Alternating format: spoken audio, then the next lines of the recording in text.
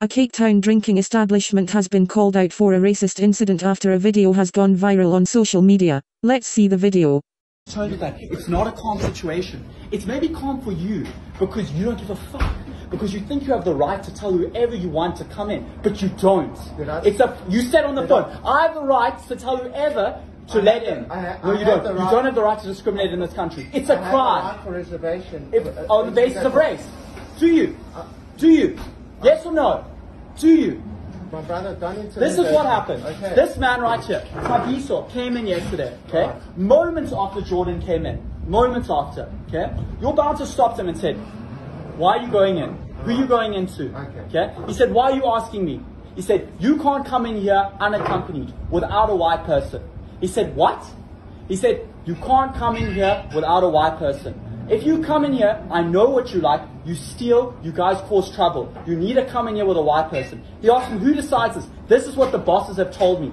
Then Jordan, not knowing where Tabiso is, goes out and sees the bouncer re-explain this and says it to him again. And says, it's not me who decides, it's the policy.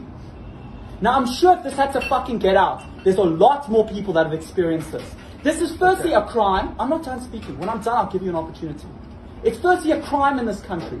Do you know where you exist? You exist in South Africa, where we have a deeply painful history of this shit.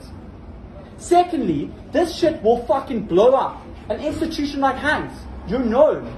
You're not a fucking somewhere in the middle of nowhere. You can't be fucking doing this shit. You will become like clicks overnight. You'll have protesters outside your fucking door.